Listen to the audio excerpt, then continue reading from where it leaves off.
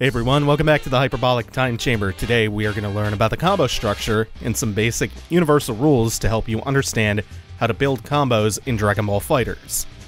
So first off, some things to understand about Dragon Ball FighterZ is combos. You get one homing super dash per jump, and you will always do a super dash automatically the first time that you hit H immediately following a smash from a heavy attack. A smash being the kind of heavy attack that sends an enemy flying away from you, like 5H or 2H. Also, you only get one proper smash per combo. When in the air from a 2H and a pursuit, you can hit H again, and the opponent will be sent to the ground where they will slide long enough for you to land and do a super afterwards. You can cancel lights into mediums into heavies in ascending order. That order does not matter in the air, so you can cancel a medium into a light into another light if you're in midair. You can also jump cancel your normals, and you get one double jump or air dash, which resets once your feet touch the ground again. These are some of the fundamental rules that make up the game's combo system. And now that we understand those, we can get into the structure of combos and see how they're made, and we can get an understanding that will let you learn to create your own and to experiment. So first off, this game does have auto combos. If you are truly new, I think these are fine to use. They're like training wheels. But do try to wean yourself off of them if you use them once you have a basic understanding of the game. You don't want to create bad habits or get used to mashing, plus they are very, very suboptimal, and they can also be unsafe. Now, even if you aren't relying on auto combos, it's still worth understanding a few things about them. For instance, there are two types. There are light auto combos and medium auto combos, depending on which of those two buttons that you mash out. Light auto combos involve a string of hits on the ground, a super dash, and a small air combo. A medium auto combo tends to be very quick and ends with a super. One property of auto combos that you're going to want to familiarize yourself with is their unique attacks, especially on block. Some characters have unique cross-ups or unique overheads or unique lows from their auto combos, but they are often insanely unsafe on block, and they're very easy to punish.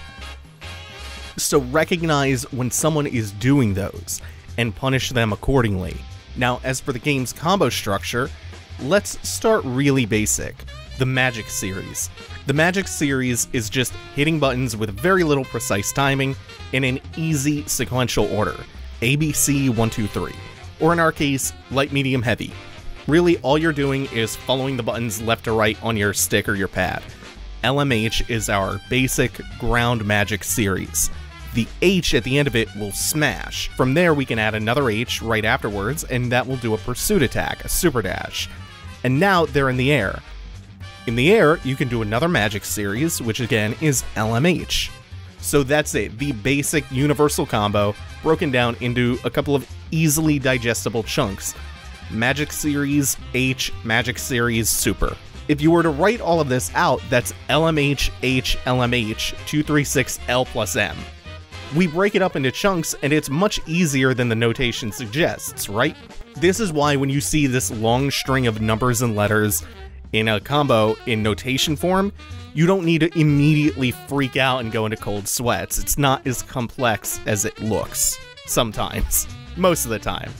So once you've practiced that, you can go a little bit more intermediate and start to optimize and add little things in. For instance, remember how auto combos have unique follow-ups? Well, we aren't doing auto combos, but we can still take advantage of that. So let's add a second L to our initial Magic Series, which makes it LLMH. That's something, but we can still do more. So most characters can do a 2M into 5M. That's a low medium into a standing medium.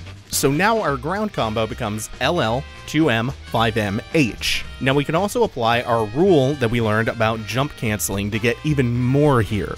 And we can cancel the 5M into a jump and start a small air combo. And then from there, we can do our normal Air Magic Series, or we can get a bit fancier and use that rule that we learned earlier about getting one double jump, and we combine it with the other rule that we just utilized about jump cancels, and we can do a double jump cancel, and our air magic series becomes LM double jump LM. So the entire combo up till now becomes LL, 2M, 5M, jump, LMH, H, LM, double jump, LM. And to top it off, most characters can do an S here, which is their key blast, and then do some kind of special, or you can just hit H again and end with a super. In our case, with Android 16, we get to sprinkle in an S, a light power bomb, and now we've got something that looks a little bit more intermediate. And we've built this up from the basic Universal Magic series, and we've done so without using any assists and no meter so far, unless you're ending that with a super. But we really haven't truly gotten fancy yet.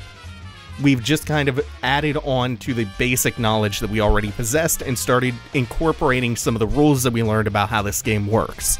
And so what this ultimately looks like, if you were to write it out in notation, is LL, 2M, 5M, jump, LMH, H, LM, double jump, LM, S, 236L. So that looks like a lot of notation. It's a lot of numbers and letters, but it doesn't feel like that because we broke that up into a couple of sections. We chunked that.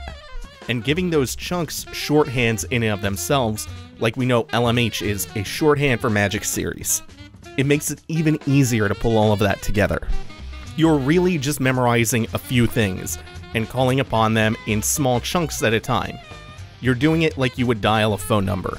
So you have the beginning, you have LL, 2M, 5M, that's your starter on the ground. You take to the air with a jump. Then your first air combo looks like LMH-H. That second H is to start the pursuit.